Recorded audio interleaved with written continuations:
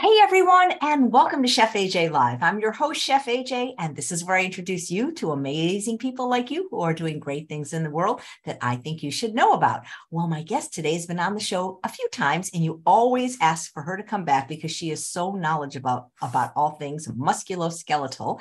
And today she's going to be talking about back pain, which a lot of people suffer from, and whether or not the food you eat and the movement you do or do not do can impact that. Please welcome back to the show, Eileen Kopsaftis. I said your name right. Yay.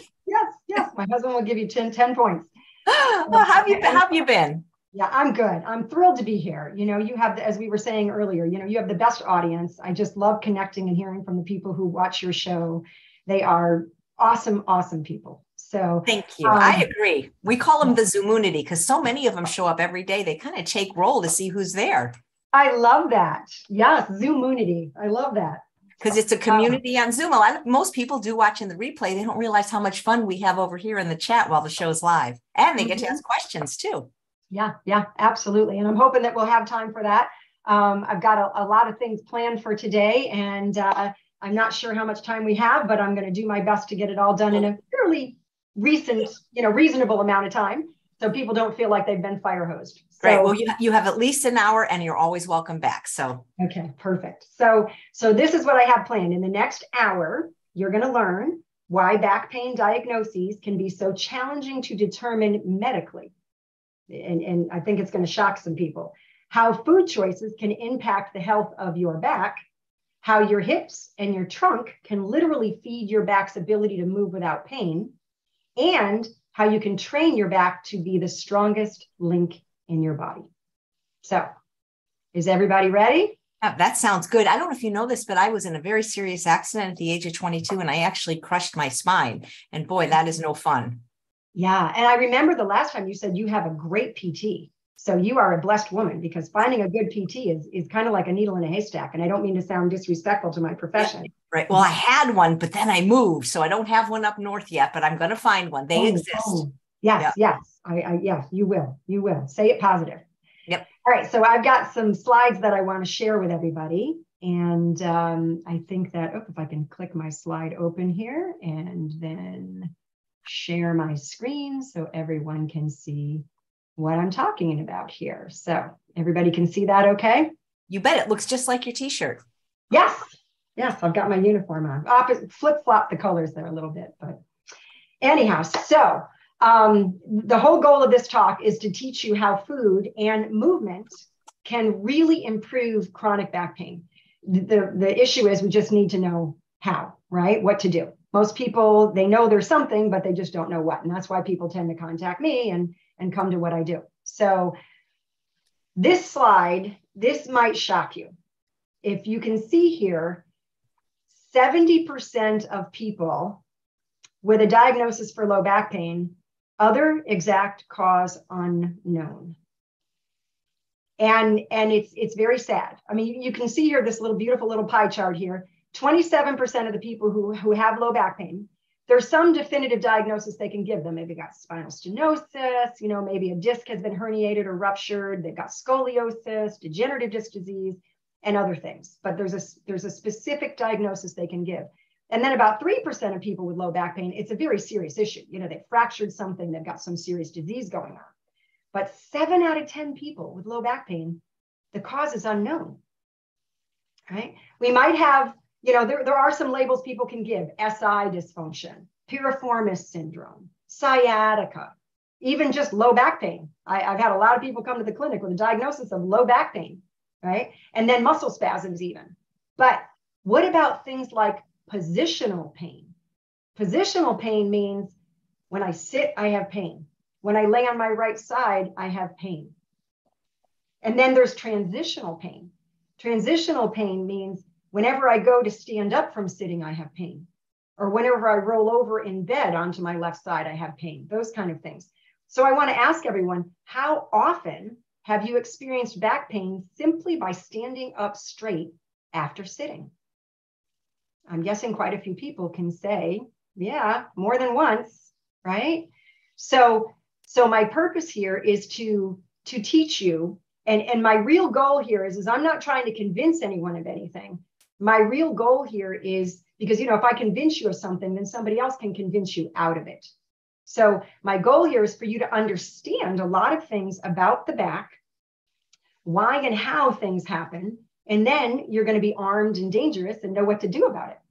So unfortunately, the medical profession, the World Health Organization reports this, at present, low back pain is treated mainly with analgesics, with pain meds. And the causes of lower back pain are rarely addressed. This is right off their website. Rarely addressed the cause of lower back pain. It's just treated. And my passion, and I've shared this more than once, is being an informed healthcare consumer means making better choices with improved outcomes. So I want you to be very informed by the time we're done here. And I want to share just a brief story about how I got started. And it's all because of other people. When I was still in PT school, there was this amazing woman named Mary Chu who came to speak to our class. And she talked about manual work and how effective it was at resolving pain in her patients. And so I was intrigued. And after I graduated, I contacted her and I said, show me and tell me where I need to go and take this coursework so I don't waste my money and my resources and my time taking coursework that doesn't matter. Because when you graduate from college, you have this entry-level knowledge of how to treat your patients. And then the goal is you're going to get continuing education after you graduate. And so I didn't want to waste my money and time on things that didn't work. So she quickly became a good friend, a mentor. And for many years, the first 15 years of my profession time, I spent learning as many manual skills and being as effective as I could for my patients. But then I met a man who was trained in something called applied functional science from the Gray Institute. And that opened my eyes to movement and how that could really impact people. I didn't need to put my hands on them. I could teach them how to resolve issues by movement. And it was a beautiful thing. And the Gray Institute is founded by a man named Gary Gray. His nickname is the father of function. The man is beyond jaw-droppingly brilliant when it comes to how the body actually functions in movement. And his training is phenomenal. If people want to go to the Gray Institute, they can learn a lot. But his institute teaches professionals. It doesn't teach the layperson. I don't think they would turn a layperson away, but it would be way over their head if they don't have a background in physiology and anatomy and science and all that. And so I decided I was going to bring this to the general public and teach them how to fix themselves based on what I learned. Now, I don't work for the Gray Institute, and it's not a program they've created, but I use the knowledge. I'm certified in applied functional science through them, and so that's what I teach. So it brought me to another level, right? Now people aren't depending on me to fix them. I'm teaching them. I love to teach a person to fish. We all know that's a good thing. So there's also some other amazing experts, like there's Sue Hitzman, the creator of the MELT method. There's Tom DeLonzo Baker. He's the creator of Total Motion Release. They have empowered me so I can empower others. And their tools are so effective. And I just want to say this before we move on. I'm really not all that brilliant. I'm just really gifted at finding brilliant people and learning what they know. And so that's what I want to do. So we're going to talk about back pain. Specifically, about 80% of the population is affected by back pain at some point in time. 8 out of 10 people will have back pain at some point in their life. Sometimes it's pretty severe. Sometimes it's mild to moderate, but 8 out of 10. And more than half of the $100 billion spent every year on pain is spent on back pain. $56 billion a year. So why are so many people still experiencing back pain? We're throwing an awful lot of money at it. It's obviously not working, right? Now, when I first came on your show, when I was first a guest, I taught about the 3 ways that food impacts chronic pain, or actually 3 ways food impacts arthritis and chronic pain. I'm going to stick with number 1 today because I'm going to go into a little more detail. So if people want to go back and watch that other show, they can get the other 2. I figured I didn't want to spend that time here. So we're going to talk specifically about fats and impaired circulation. So these are red blood cells on the left here, and you can see they're all kind of single file. These are red blood cells about 6 to 9 hours after a high fat meal, and they remain this way for up to 9 to 12 hours. And if you're aware of circulation at all, and I'm going to show you a capillary in a couple of slides here, that only 1 red blood cell at a time has to go through single file in a capillary to provide the nutrition and the oxygen that it's meant to provide to the cells. And so if they're clumped together, it's going to impair your circulation. And then this, I love this picture. This is the picture of, this is healthy blood here. This is, the serum and the red blood cells, and then, or the plasma, I'm sorry, the plasma of the blood and the red blood cells. And then this is a blood sample taken from someone who had had a seriously high fat meal. Doesn't that look like what happens on top of gravy in the refrigerator? I mean, that's pretty disgusting. And that's rolling around in people's blood supply when they're eating high fat meals and oils and those kind of things. And here's what I was saying I was going to share, endothelial cells. Now, I know this kind of looks like a cartoon, but you see these, they look like sunny side up yellow eggs. This is kind of looks like a Dr. Seuss picture, right? With the blue yolk. I can think of a Dr. Seuss poem right now. But these are lining all the blood vessels. And they have a lot of jobs to do. And I'm going to share some of their jobs in a moment in briefly. I don't expect this to be a science course here, but I want you to have a good understanding of why food impacts back pain, because you don't want back pain. Nobody does. And so these little endothelial cells line every single one of your blood vessels, and they have a lot of jobs to do. And then when it looks to capillary, which is the smallest blood vessel in the body, kind of looks like two people holding hands here, right, with their heads. These are two endothelial cells. So basically a capillary is just one cell wall thick. It's made up of just single endothelial cells. So I've heard experts say that you're only as healthy as your thickest endothelial cell, because they have a lot of jobs. And I can hear everybody saying now, well, what do endothelial cells do? I'm going to tell you. They feed every cell and organ. They provide the nutrition, they provide the blood supply, they provide the oxygen, they provide everything via the blood supply. They also regulate your blood flow and your blood pressure. So very, very important there. Nobody wants high blood pressure. They also regulate the size, they regulate the size of your arteries. So if your arteries are constricting, getting smaller, it's because your endothelial cells have been damaged. They've been harmed. They can't do their job.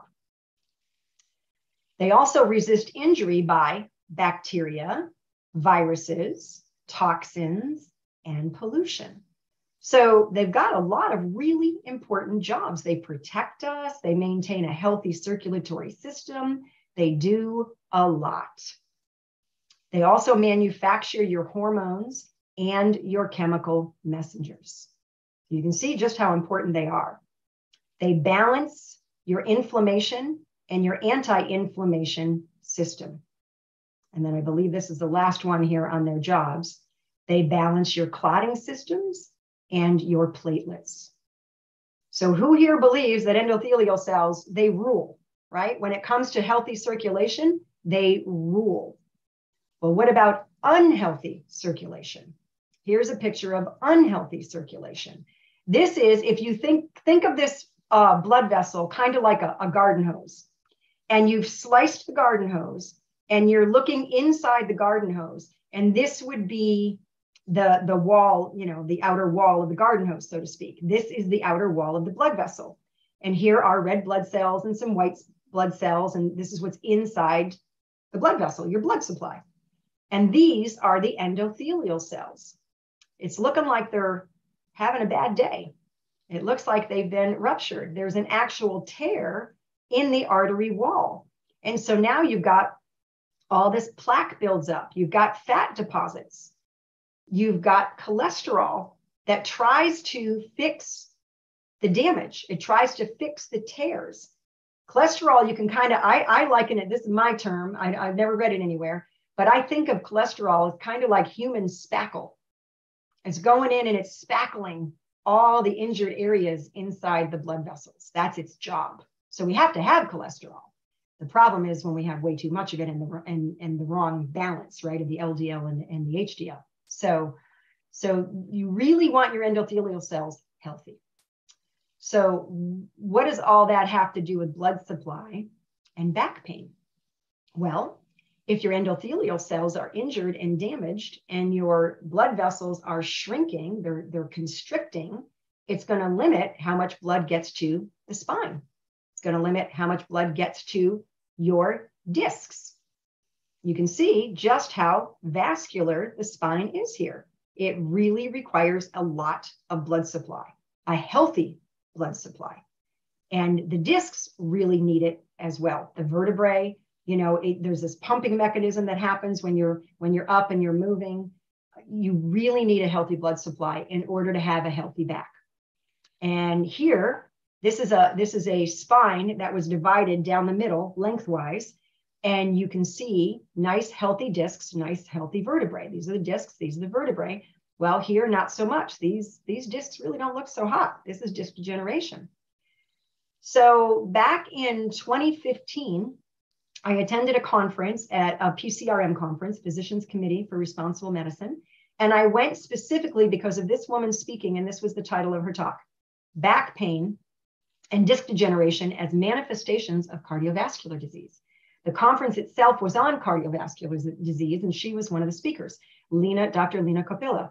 I ended up sitting right behind her. I think God had a sense of humor because he knew that's why I was there. And I ended up sitting right behind her. And there's thousands of people at this PCRM conference. I'm sure you've been to at least one of them, right? And they're from, the food's amazing at those conferences, by the way. But I was fascinated to hear what she had to say. And what did that have to do with cardiovascular disease? So Dr. Kopsaftis has done extensive research on the spine and circulation and how that impacts the health of the spine. And so what she found is, this is just one of her studies, and this is back in 1995. So this is not new information, but for some reason, doesn't get posted on the New York Times or the front page of anything, right? It should be. So here we are. The subjects in this study, she saw atherosclerosis, which is cardiovascular disease, by the way, by the age of 10 years old. And by the age of 20, the subject showed 10% advanced blockages. And it was occurring at the opening of the lumbar arteries. And if you're familiar with the word lumbar, that means your low back. And I'm going to show you some pictures of the arteries there and what that specifically means. But what she saw was the greater the blockage to the lumbar artery, the greater the disc degeneration was seen. So there seemed to be some kind of an important relationship here. Here's another study. This was the specific lumbar and middle sacral arteries. Your sacrum is below your lumbar spine. So this is the blood supply to your lower body, right? Your low back and your pelvis. And this was a big age group, right? From 36 years old to 69 years old. 18% of them showed severe impairment to the circulation of those arteries. And then they assessed the stage of the disc degeneration. And what they saw was disc degeneration increased when they saw advanced atherosclerosis in the abdominal aorta, which is the biggest blood vessel in your body, especially with stenosis of the segmental arteries above and below the disc. So impaired circulation appeared to be directly related to how severe disc degeneration was seen. And most of us think disc degeneration has to do with gravity, old age. We all shrink as we get older. Well, a lot of people shrink because their posture is horrible and their head is forward and their low back and their upper back is rounded out, so they lose inches there. But I haven't lost, I'm still 5'4". I'm going to be 64 in the fall. I've been 5'4" my whole adult life. So obviously my discs are okay. They haven't shrunk, right? So here's another study. I'm only going to do two more. I don't want everybody's eyes to glaze over here, but she's got a lot of them. Here was a study from 16 years old to 89 years old, both men and women. And what was seen was subjects with one or more narrowed arteries were more likely to have suffered from chronic low back pain during their life than those without the same findings. So she's seeing there appears to be a really strong relationship between the health of the circulation of the lumbar arteries and what happens to experiencing low back pain, as well as seeing damage to, the discs and other areas of the body. Here's the last study. I mean, I could paper my office walls with the studies she's done, but I'm just showing a few here. These were patients with chronic low back pain without specific findings. So these would be the people that would be on that green 70% of that pie chart that you saw in the beginning of this. And the prevalence of the occluded or impaired circulation to the lumbar and middle sacral arteries was 2.5 times higher. 2.5 times higher, those who had chronic low back pain. So is that why it's other cause unknown? Because it's impaired circulation? Makes you think, right?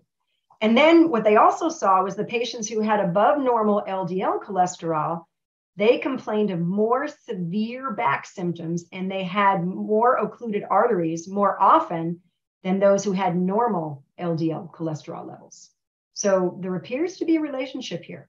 So let's look at a little bit of the specifics of her work, because her work is just fascinating. I know I'm kind of a geek and a nerd all rolled into one. So I don't know, but to call me a neek or a GERD, I don't know, but I love this stuff. So here's the lumbar arteries. You've got 3 main branches and you've got the middle sacral artery, right? And here's what her work has determined over the years. And she's published all of this. This has all been published. 3 main branches of the lumbar arteries. You've got your posterior body wall, you've got your vertebral body and nerve root, and your posterior peritoneum. And you don't have to know any of this stuff, but just know that each one supplies blood to a specific area. So the one for the posterior body wall supplies blood supply to your paraspinal muscles. Para means surrounding. So these are the muscles that surround your spine. And then your subcutaneous tissue. So that's just below your skin, the surface of your skin. And then of course your skin. So we want that to be healthy, right? To that area of the body, the low back. Then we've got the vertebral body and nerve root, and that supplies blood to your actual vertebral, the bones, those blocks that stack and make your spine. We really want that to work well. The nerve roots that come out and the posterior root ganglion, which is a specific piece of anatomy. And then we've got the posterior peritoneum, your psoas muscle, which is your hip flexor. I'm going to show you a picture of that in a couple of minutes. And your quadratus lumborum muscles. So think about it. If you've got impaired blood supply to any of these areas, what's going to happen to the areas that they supply? It's a big question to ask, right? So if you have impaired circulation to the first one we mentioned, the posterior body wall, you will end up with ischemia. Ischemia is just the scientific term for lack of blood supply, right? I often believe that the medical profession loves to use big words so they can charge more money. I always joked with my patients, if you get dizzy when you stand up, we're not going to say you get dizzy. We're going to say you have orthostatic hypotension because we can charge you more money then. And I'm not picking on the medical profession about money, but it always gets them to laugh. So here we are. If you have lack of blood supply or impaired blood supply to the paraspinal muscle, if there's lack, it's going to die off. You're going to have pain related to exercise. So who here gets deep pain in their low back when they try to exercise? This may be why. Impaired circulation. Failure to remove waste products, accumulation of lactic acid. Who gets a lot of burning in their muscles when they work out and their body just can't handle it? And then muscle atrophy, when muscles literally shrink in size and lose strength. That could be, right? Now, I'm not saying anybody here who experiences these symptoms has impaired circulation. So please don't hear what I'm not saying. This is all about just providing education and information so that you can have some informed conversations with your healthcare practitioners. Here is if you get impaired circulation to the vertebral body and the nerve root. This will impact more than one area, the bone. So if the bone has a decreased blood supply, you can have dull, constant pain. Just never goes away like a toothache. You can have stasis, which is inactivity of the bone. Your bones are really, really active. You've got these little bone cells that build bone, and you've got bone cells that clean up the old dead bone, and you've got bone cells that do stuff in between. And so it's going to decrease the activity of those bone cells, and then, of course, swelling or edema, and then bone sclerosis and plate sclerosis and disc degeneration. All these things are seen based on her work of many, many years, impaired circulation to that particular branch of the lumbar arteries. And then nerve root lack of blood supply can lead to sciatica pain and radicular pain, which means pain down the leg. Okay. Now, obviously, you could have impaired circulation to any part of your spine. It can happen at the neck. It can happen at the trunk. We're focusing on the low back today, but think about it. If you've got pain down the arm, is it, we've got miles and miles of blood vessels in our body.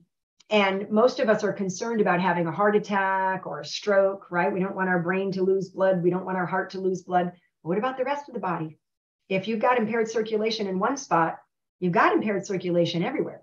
It's not going to isolate itself to just one blood vessel. It's going to be happening everywhere because it's the health of the endothelial cells, right? And then the last one, impaired circulation to the posterior peritoneum, lateral back pain. Lateral means on the sides. So it's on either side of your spine in your low back. Might only be on one side versus the other, but could that be impaired circulation? And then pain related to psoas and quadratum lumborum muscle activity. And I'm going to show you a picture of those muscles in a moment right here. So your psoas muscle, and I'm going to show you and talk about this in a couple of minutes when we talk about movement and why movement or lack of movement can be the problem and how movement can fix the problem. But this is your psoas, and this is a muscle that gets severely problematic when we do a lot of sitting, but it can also be problematic if it has an impaired blood supply. And then this is your quadratus lumborum here, and you can see this is attached to the lower rib. These are the floating ribs. So this is rib number 12. It's the bottom one, and it comes down and attaches to the hip. So this is where you're going to get some, that back muscle pain if there's impaired blood supply.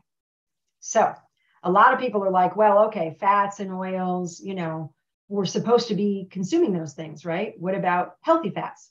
Well, if you've been an audience for Chef AJ here for any amount of time, there's no such thing. But I just wanted to cover this with just one slide. And again, I could paper my office walls with the slide with the data that proves this. But here's just one. The University of Maryland did a study. They dipped bread in olive oil and had the subjects consume it, and they saw reduced dilation in the brachial artery. Dilation is when the artery gets bigger. It's nice and big and lots of blood can rush through it. Well, guess what? You reduce that, the artery's constricting. It's getting smaller, and you're going to get injury to the endothelial cells that line the blood vessels and impaired nitric oxide production. And that's just one of the things that the endothelial cells do. And I don't even think I put that on the slide because they have so many jobs, you would have been seeing them forever. But they produce nitric oxide, and nitric oxide is what makes the blood vessel dilate. And that's how Viagra works for those who suffer with erectile dysfunction. It increases the production of nitric oxide. And there was actually a speaker at that conference back in 2015 who said erectile dysfunction was the canary in the coal mine.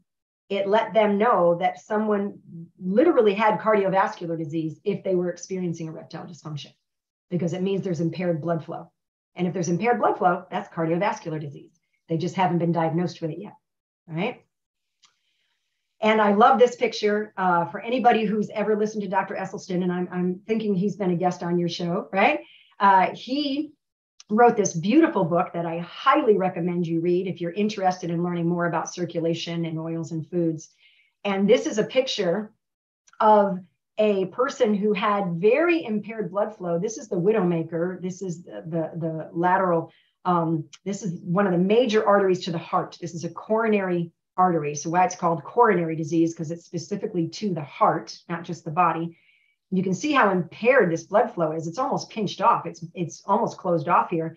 And then this was after a while of a very healthy diet. Look how open and wide this is.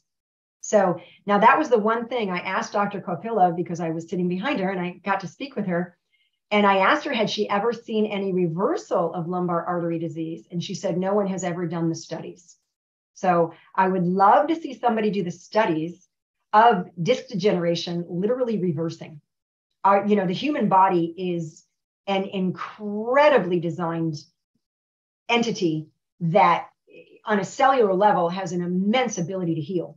So as you can see here, this healed beautifully just from the right foods. So I would love to see what would happen to the lumbar arteries. However, as many of you know watching this, maybe your family members or your loved ones find, as Margaret Mead said, it's easier to change a man's religion than to change his diet. So you've really got to get focused and pay attention and find the right people and find those teaching truth.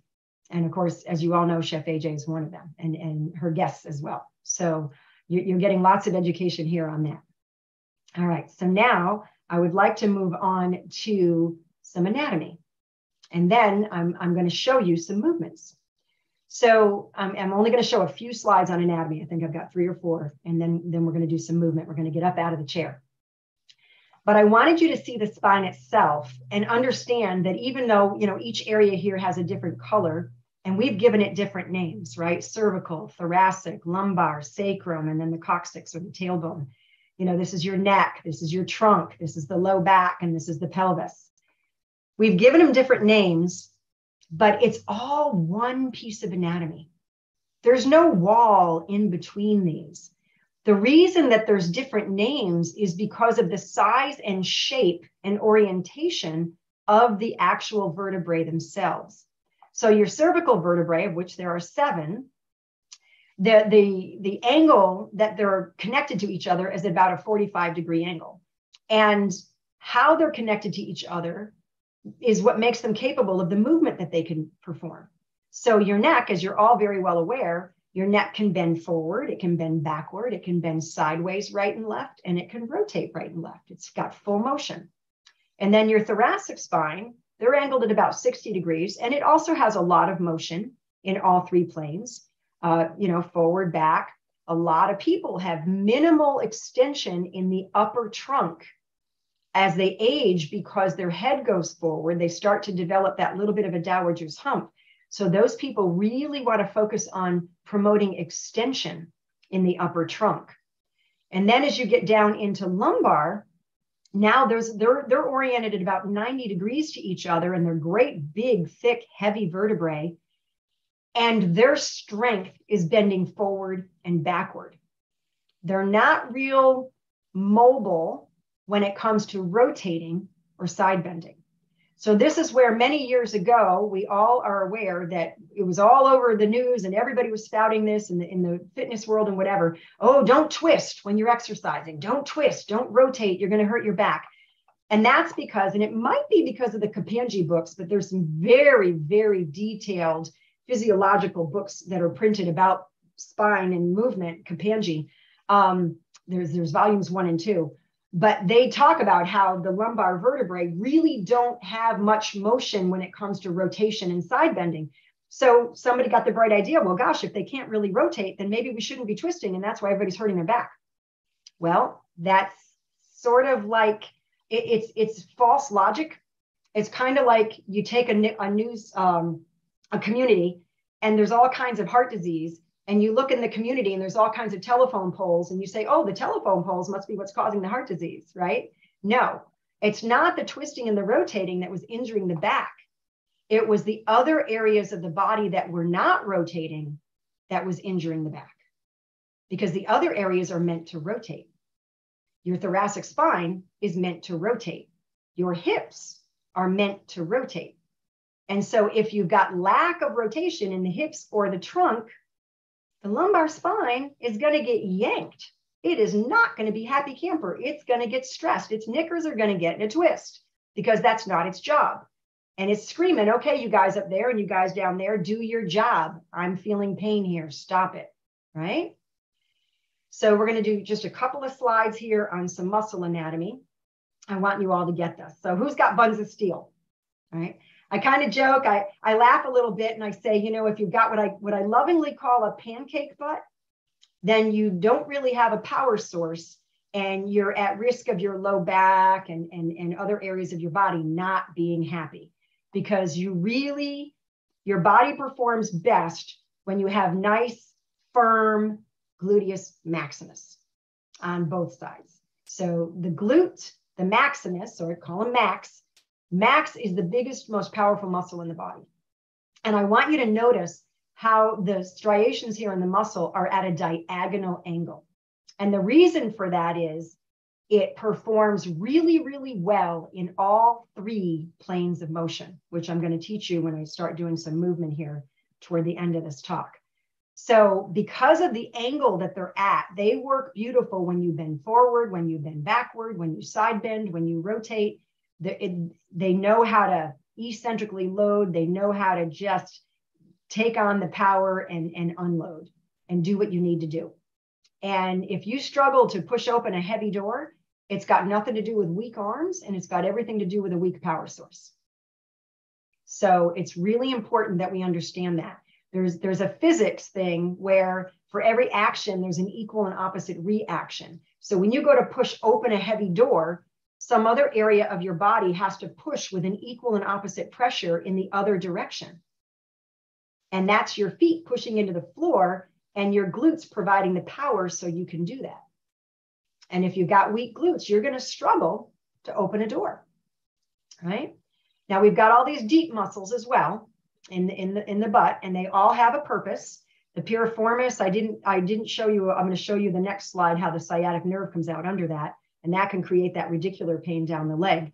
But as you can see here, we really want these muscles to work. You want buns of steel, right? And this isn't about vanity. This isn't about looking good in a pair of yoga pants. This is about living your life without pain and being able to do the things we love to do, like get in and out of a car, go up and down stairs, squat low and get something out from under the kitchen sink, clean out the bottom shelf of the refrigerator, get something, a big heavy something out of the oven, right? Like a load of potatoes out of the oven that have been roasted. But you want those muscles to work the way they're designed to, and most people aren't training them the way they're designed to. And I'll talk about that when you can see me as a whole body. So I wanted you to see not just max here. Here's that sciatic nerve I was talking about that comes out underneath the piriformis. And if that piriformis muscle is spasming, it will put pressure on that nerve and you'll get literal pain in the butt, pain down the leg. And what you want to do is stop the spasm, stop what's going on here. You need to reset the symmetry of those butt muscles, right? And and I won't get off on a tangent. Maybe I'll come back and I'll do one on that. But for now, I want you to see hamstrings. So here's your hamstring, right? It's the back of your thigh. You've got an outside hamstring and an inside, or a lateral and a medial. And you can see they attach at the butt bone. So everybody who's sitting right now, you're sitting where your hamstring attaches to that bone. And the hamstring comes down on either side of the knee. It crosses the knee and it controls rotation of the knee when you're walking. A lot of people aren't aware of that. A lot of people think your hamstring, all it does is just, if you're standing and you bend your knee and you try to hit your butt with your foot, everybody thinks that's all the hamstring's designed to do. Or you're laying down on your stomach and you're bending your knee against resistance and you're training your hamstrings to get them nice and big and powerful. Well, guess what? That is not really authentic human motion, because do you do those movements any other time in life except on the machine at the gym? No. But what we do is we walk, we stand up from sitting, we sit from standing, and that's how the hamstring is really designed to function. And I'm going to show you a couple of movements that's going to really teach you some things when we're upright. But the hamstring, all of our muscles actually perform in the context of the motion that we are doing. It's not about where they attach and what shortens when they contract. It's a whole different ballgame. And that's what I love about the Gray Institute. That's what they teach. A muscle gets longer under tension to control movement once it's begun. And that's really how you want to be training your muscles, so that you can get out of pain. And so you can age without decline. Nobody wants to end up in a nursing home, right? So here's the last anatomy picture. We've only got a couple more slides here. We're almost done. So here's the front here of the hip. And you can see the psoas major. I showed you that picture a couple slides ago, but this one's a little bit better because it shows some of the other muscles. But it comes down here and attaches to the front of your hip bone. And so, yes, if you're sitting right now and you lift your knee up toward the ceiling, your psoas muscle is getting shorter and helping you to lift that knee. However, you can see the psoas is attached to the lumbar spine. It actually attaches from T12 down to L4. So what happens if your psoas muscles are not performing properly? What if they got their knickers in a twist? I had a person contact me who had back pain since he was a teenager. He was in his 40s. He'd had back pain since he was a teenager. His wife had told him about me. She heard about me through a conference I spoke at. And he contacted me. This man literally could not stand for more than about 3 or 4 minutes without having to sit down because it increased his back pain. And this had been this way for years. He loved to play golf. He couldn't play golf unless he used a golf cart, and he had to sit as often as possible, and he paid for it afterward, but he loved to play golf. But usually like that day and the day after, he was in a lot of pain from playing golf because of all the walking in the upright. So in the very first consult, now this doesn't happen with everyone, so I don't want you to think, I'm like a magic wand here, but we figured out based on his 3-plane assessment that it was his psoas that were locked short and they weren't working properly. So we did some motions to unlock his psoas. And this is the guy on Zoom, right? I'm not in the room with him. I'm not touching him. I taught him some movements to unlock his psoas. And then so now I'm having him stand while we're finishing up the session and we're deciding, when I'm going to connect with him again. And I'm watching the clock. I said, yeah, I want to talk with you a little bit, but I want you to stay standing and see if you can tolerate standing. Well, usually 3-4 minutes was his max. 6 minutes went by, 8 minutes went by, 12 minutes went by, and he's standing there and he's got no pain. All because we released the psoas, even though his pain was in the back.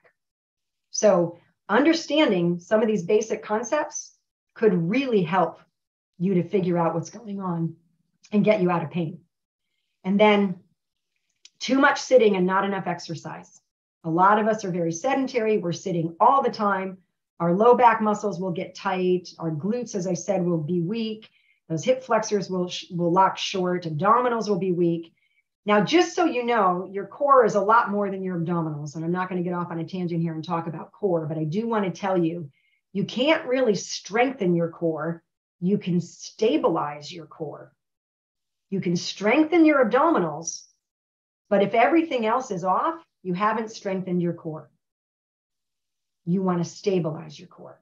So that's all I'll say there, or I'll get going here. So your back can be the strongest link in your body if you feed it authentically from other places, specifically the trunk and the hips. And some real effective training for back pain, you can find it at my private club. I've got a YouTube channel and it's under my name. I know that I have given AJ some links that I'm thinking are provided for you as well on her page.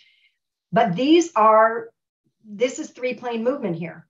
This is rotation. This is internal rotation of the right hip. This is external rotation of the right hip. This is flexion. This is extension. This is adduction. This is abduction. But this is a way you can assess your entire body from head to toe in 21 minutes. And there's a video that's free on this private club website where you can go on and access that 21-minute video and do your own 3-plane assessment. And no one ever set a goal to go to a nursing home. Just saying, we sit a lot. We don't take care of ourselves. We have to do things that prevent it from happening. You can't sit on a fence and hope it won't happen to you because it happens by default. I did years in nursing home settings. And nobody who was there wanted to be there, ever expected to be there, or planned to be there. It happened by default. So we need to make sure we work to not have that happen. And that's a big part of my passion, is to keep people out of nursing homes. So I do have a 3-day back pain challenge coming up. I scheduled it for the 22nd. If you go to this website, you can register if you'd like to.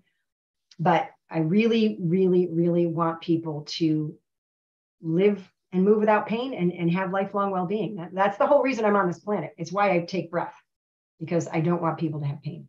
So that's the end of the slides.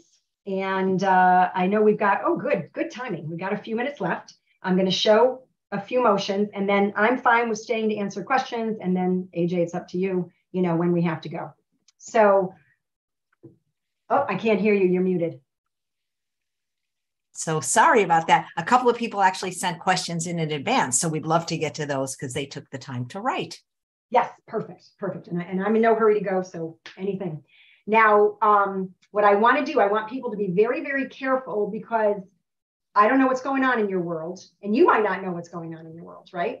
Now, the positive thing about the whole circulatory impairment issue, the lumbar artery disease issue, is our bodies will do something called angiogenesis, which is birth of new blood vessels. And what happens when you exercise if your body has impaired circulation to a specific area, it'll try to create new blood vessels to provide blood to that area that you're working.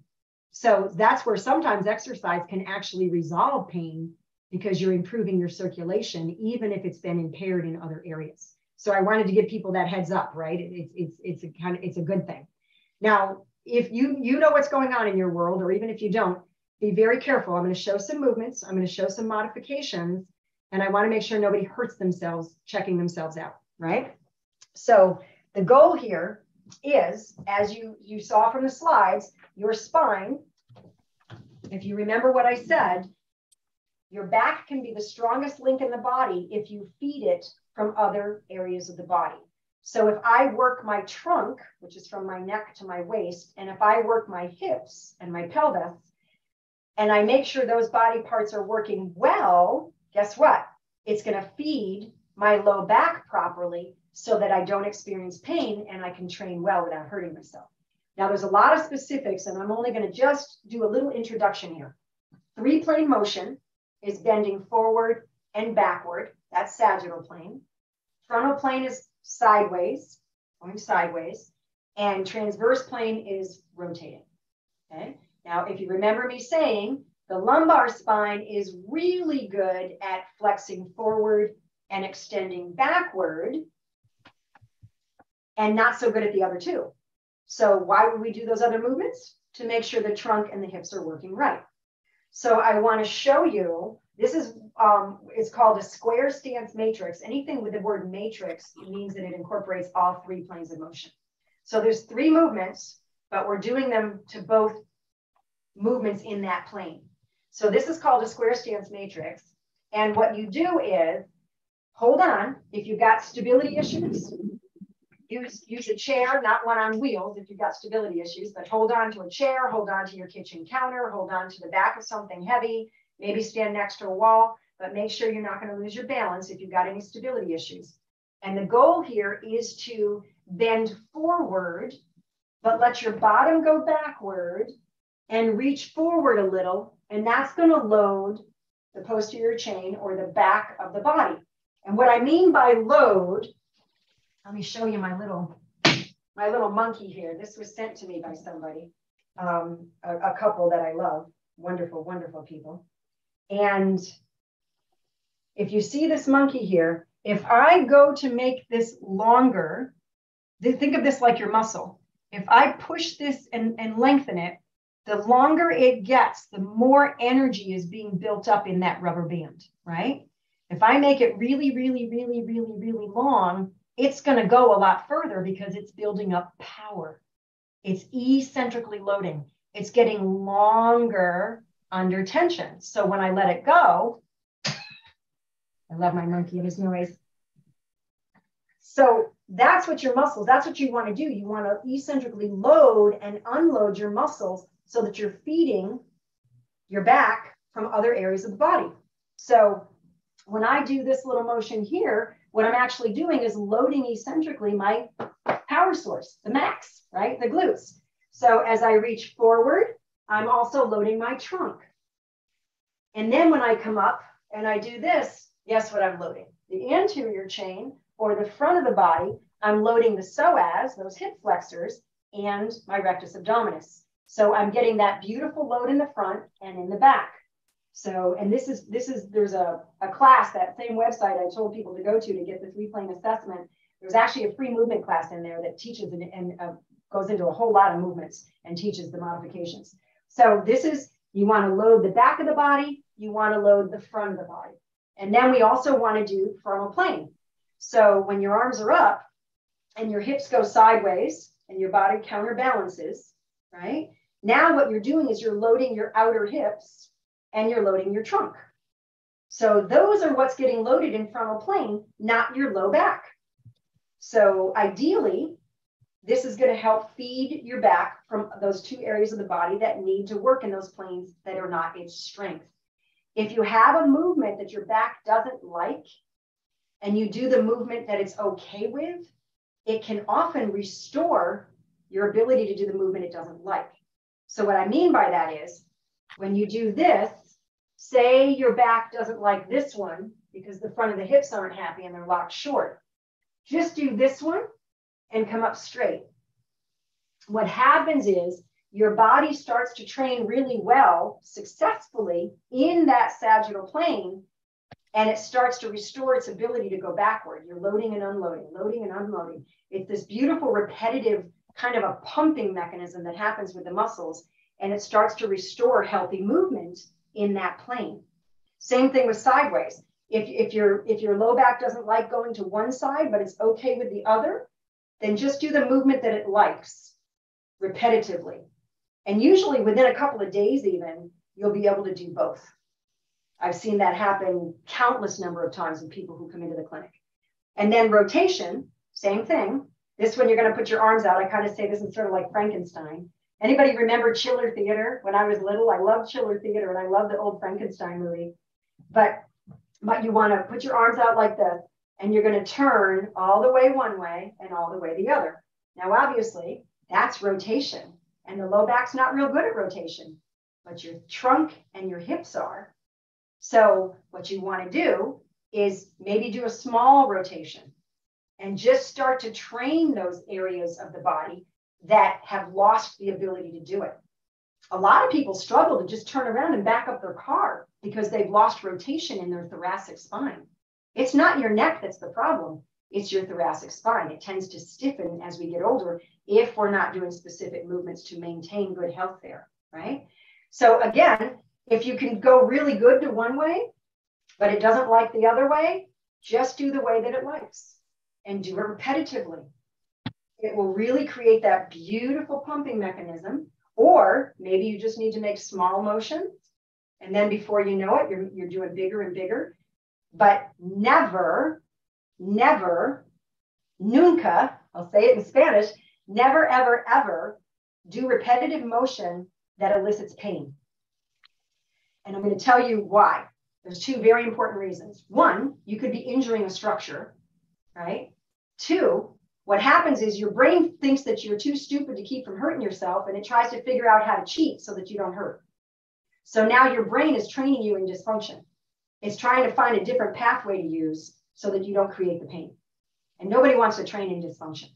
So you do not want repetitive motions to create pain. This is not that no pain, no gain thing. That's a bunch of nonsense. That has to do with bodybuilding and creating this, really doing this massive hypertrophy of muscle bellies.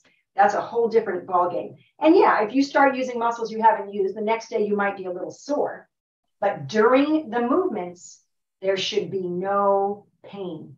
And I'm telling you right now, I've worked with so many people over the years. I teach live classes. I do lots of Zoom online classes. I've been teaching for almost 30 years. I've had people tell me, Eileen, when I finally listened to you and I made sure I didn't hurt, I got better. So you do not need to hurt when you do these. Please hear me on that one. Okay. All right. So now I want to make sure we've got time for questions, and I'm ready, DJ. This is wonderful. I love what you said about no one ever had a goal about, I want to be in a nursing home. But they end up there. Yep. And I appreciate the slide with the oil, because I think I'm going to be having Dr. Robert Vogel on the show, and he's the one that did those experiments, the brachial artery tourniquet test. Oh, I got to watch that one. Yeah, he has it. He finally contacted me. I'm so excited. We don't have a date yet, but that would be amazing. So Karen, I think I see you watching live. So here's your question. Thanks so much for sending it in, guys. It really helps. She says, since I lost all my weight, and I think she's lost at least 100 pounds, I have a lot of pain with my tailbone. It may be because my chair seat is too deep, so I can't sit up straight. Any suggestions? It also hurts when I'm in a straight back chair. And by the way, do you do private Zoom consults with people to figure out what's wrong with them? I do. Yes, absolutely. And I've actually, a couple of people in your audience have contacted me, and I've worked with them. That's how I know they're wonderful people, because I love them. I almost don't want to, I'm joking. I almost don't want to get them better because I don't want to say goodbye. Okay. So yeah, that's a great question. What was her name? Karen? Karen, yes, right? Yes, Karen. I feel bad with all the jokes about the Karens now. That's not fair to people who are named Karen. Anyhow, so let me give you just a little ergonomics thing. So depending on your seat, ideally what you want, and I know you're talking about tailbone, and I'll get to that in a minute. but sometimes expanding on the topic is more helpful. So a lot of times people want to know, what's the best way to sit, right? Well, you want your hips to be a little bit higher than your knees. You do not want your knees to be level with your hips, because as soon as your knees are level with your hips or higher, your low back will round out. And you don't want to round it out low back, because if you have a rounded out low back, it's going to put a lot of pressure on your tailbone. So you really want to have a nice lumbar curve. There is no seat that's perfect. My son blessed me with this chair. He gave it to me for Christmas. It's like an $800 chair. It should do my research for me, AJ. But anyhow, there's no chair on the planet that is amazing that will keep you from having pain if you don't get up regularly. Because when you're sitting for any period of time, you're shutting down the muscles. So the power source, I'm sitting on my glutes right now. I'm sitting on my hamstrings, right? They're going to lose power. They're not firing. They're just getting flaccid over time.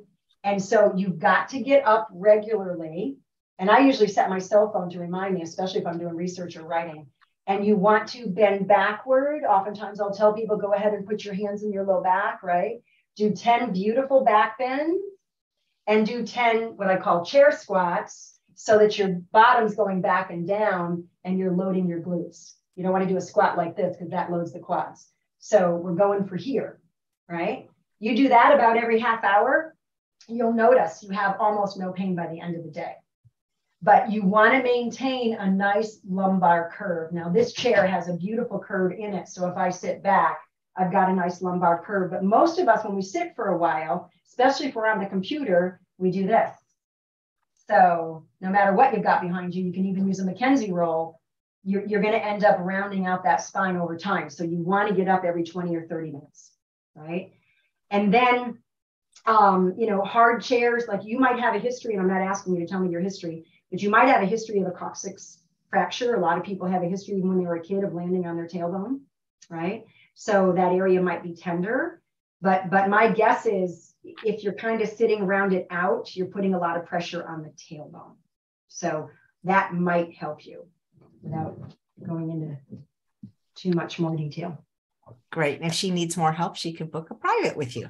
Yes. Okay, thank you. This is from Sheba. My thigh strength weakened recently. It's harder to do squats, and I feel a bit of strain in hip area when getting up from the floor. Can you recommend any exercises or classes, or is a personal assessment needed? So, well, I can give you some general information, and then you can decide what's best for you moving forward, right? As I show it, I want people to be informed, and then whatever decision they make is theirs.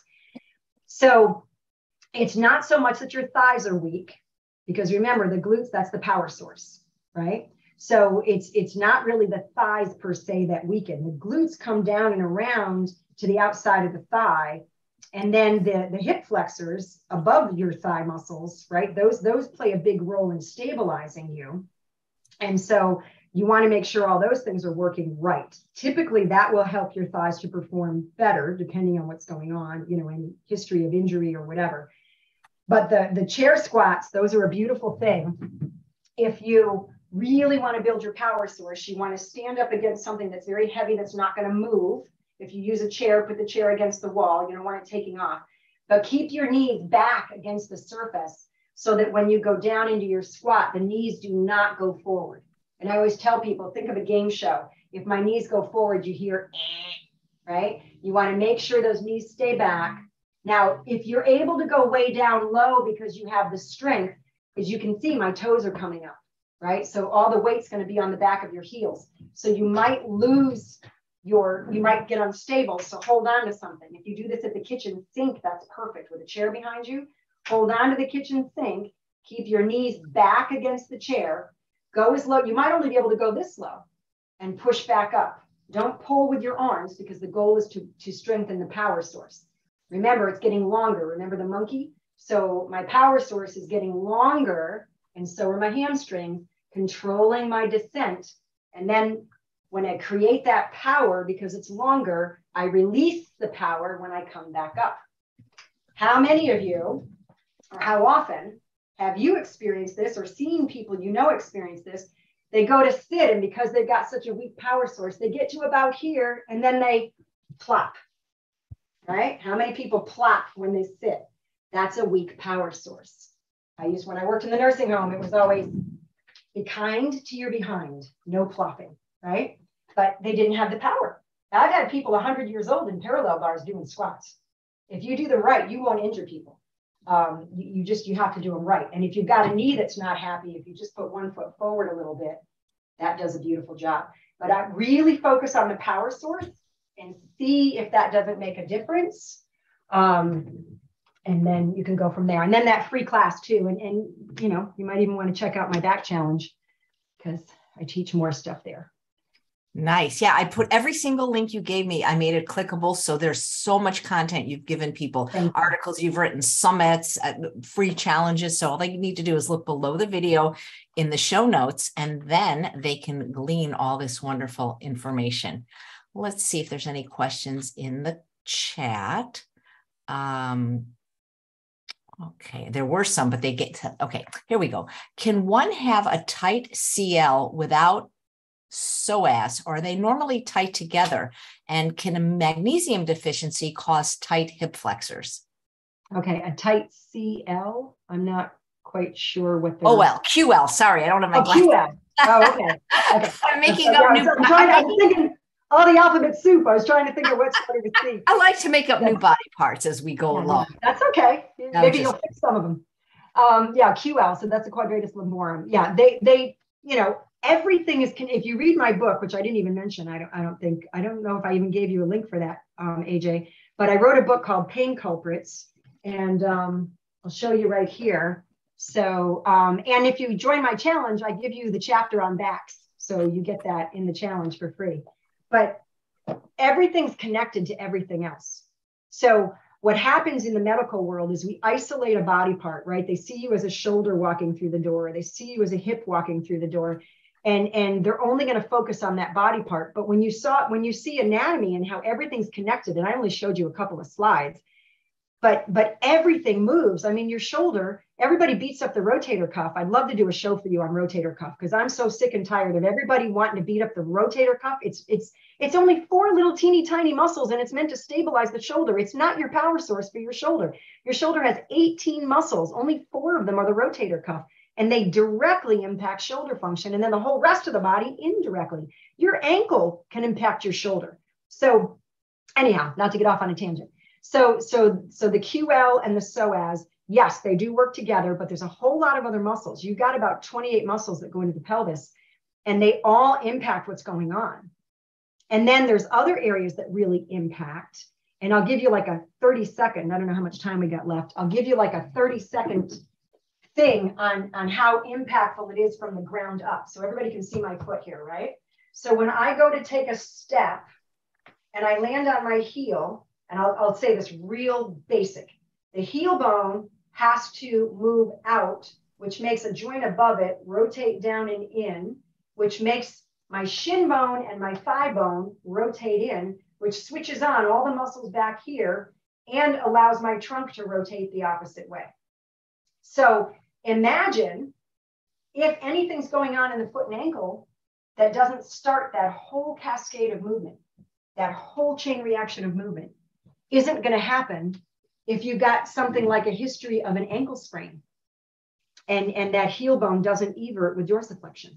So you really have to be seen as a whole person, as a whole body. When you go to work with somebody, they need to understand authentic human function and how everything's performing head to toe. And it doesn't take long. I can assess somebody's 3-plane function in about 20 minutes. So we're not talking hours here, but it gives you you have a really good roadmap as to the big blocks of the body that aren't working right. Like one hip isn't rotating externally, or the trunk doesn't like to rotate left, or, you know, whatever. Now you know where to train, you know what to fix. You're not beating up the victim, which is that muscle that has pain. So Sheba, was that her name? So Sheba, you know, those hip muscles may not be your problem. It may be something else going on, maybe even on the opposite side of the pelvis. Because I kind of joke with people I work with and I say, you don't have 2 hips, you've only got 1. Because when you work a hip, the other hip is always working.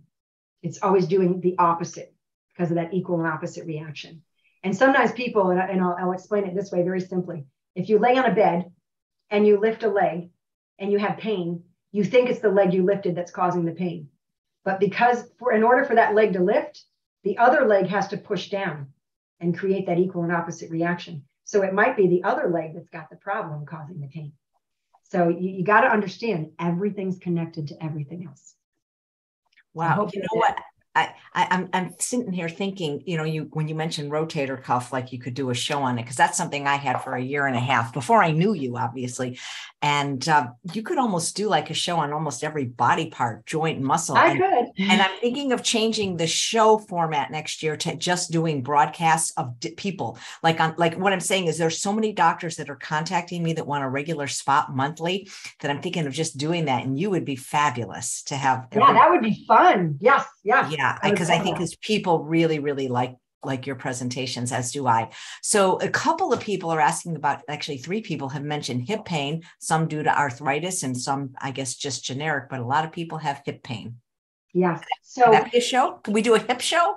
Oh, absolutely. Absolutely. Okay. We can do a hip show. But the hip, if you watch my very first talk that I did on the food and arthritis and chronic pain, I believe I showed some slides on how, and I might be wrong here because I do a lot of teaching and a lot of talks and a lot of slides, but there's what they found is there's not a real direct relationship between arthritis and hip pain. So what they found is there's a lot of people who, when they do an X-ray image, they see arthritis, but they don't experience pain, and then vice versa. They experience pain, but they don't see arthritis. So what does that mean? Well, it doesn't mean that, arthritis can't be causing the pain, but what it does mean is a lot of the times people are told the reason they're experiencing their pain is because of what they see on image. What if it's not? I cannot tell you how many people I've worked with who came in with a diagnosis of arthritis, hip OA, knee OA, whatever, and we were able to restore function in the movement of those muscles, and they no longer had pain in those areas. I didn't wave a magic wand over their arthritis. Yeah. Right? So, yeah.